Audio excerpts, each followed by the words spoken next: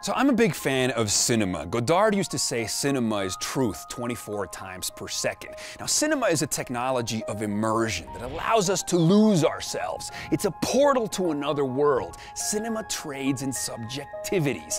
Now, cinema only works through a phenomenon known as the deictic shift. The deictic shift is the point in which the viewer assumes the viewpoint of the character. And at that moment, you get into the world as world. You enter the dream. Inception happens. Now, this deictic shift is associated with diminished activity in the lateral prefrontal cortex, which is responsible for your sense of body awareness, of self-awareness. So you literally assume a viewpoint of the character mentally. You start living vicariously through that character and you forget your body.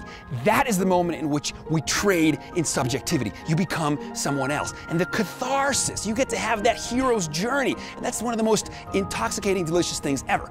Now imagine this hunger for this kind of immersion and how it might catalyze these new emerging technologies of virtual reality. You know, what happens when you move into a world like the 1998 movie Strange Days, when you were literally wire tripping, you were jacked in. This isn't TV only better, but this is a piece of somebody's life. The trailer of that movie was like, I am your priest, I am your shrink, I am your main connection to the switchboard of souls. Cinema, media becomes the Santa Claus of the subconscious. You say it, you even think it, you could have it.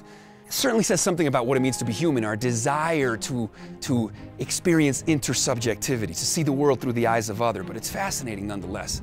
I'm not judging, I just think it's who we are.